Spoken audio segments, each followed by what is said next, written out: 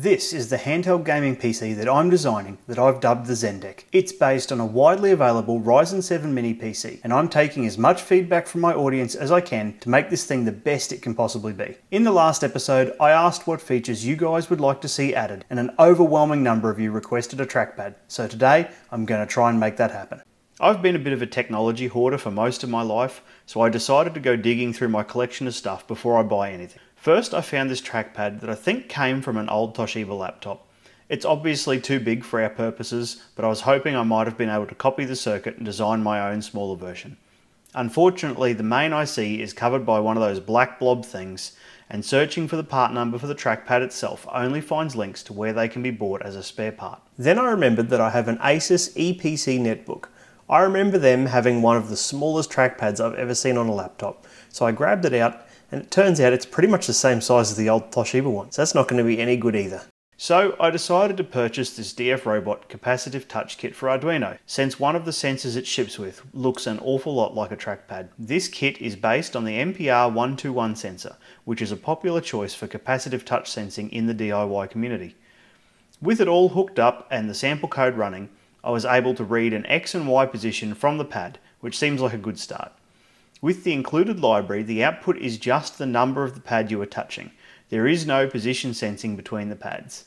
Using the Adafruit library, I was able to get an analog reading from each of the channels of the MPR121.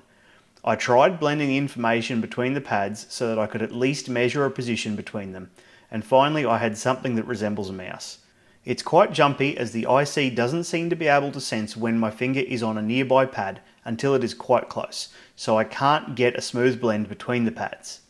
One of the members of my Discord, RuCosmos, found a document detailing how to build a trackpad using the MPR121 with some example code, so I might be able to improve on this with a more standard trackpad PCB and some better code.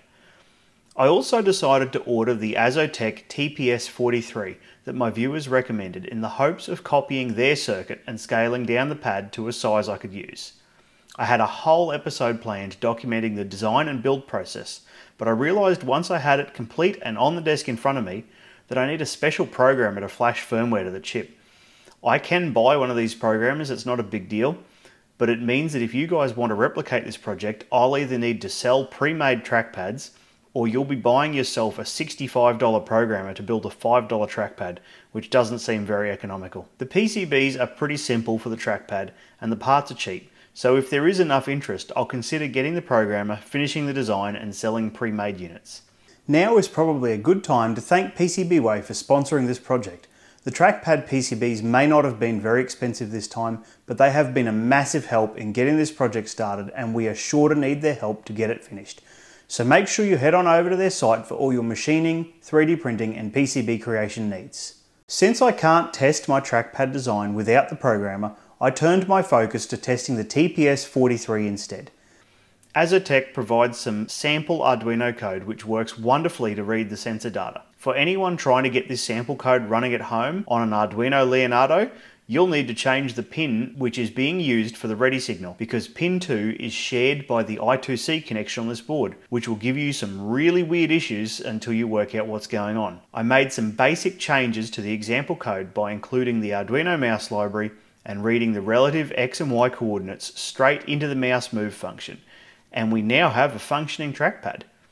There is also built-in gesture support, so for now I've tied the single tap gesture to left click so that I can click on things with the mouse.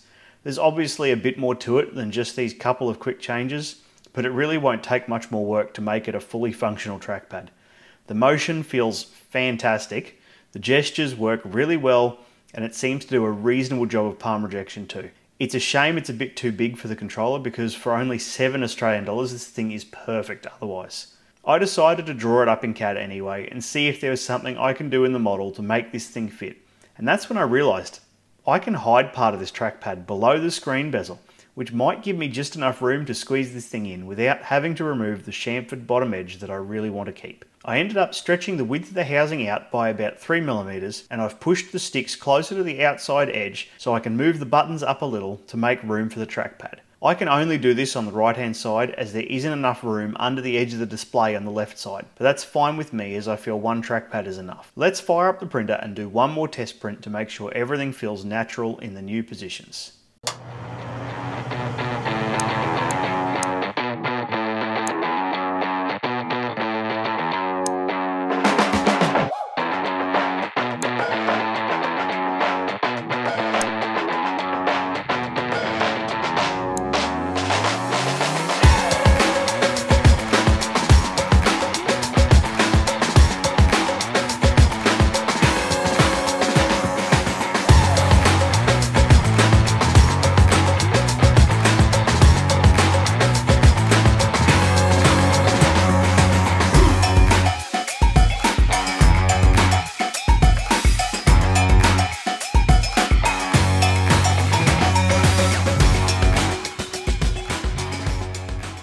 Now that we've got a test print, let's see how it feels. The buttons are in a good spot and the joystick is still comfortable to reach without having to drastically change the position of your hand. The trackpad is a little low, but you can reach it without shifting your grip, and honestly, without making this thing massive, it's not going to get any better than that. The only thing left to work out for the trackpad is the surface, and I have the perfect solution for that. You can buy this material by the meter, but this document binder cost me less than $1 and it's the perfect material for the job. Nicely textured so it doesn't show fingerprints, but smooth enough that the mouse still feels great to use. This will do nicely.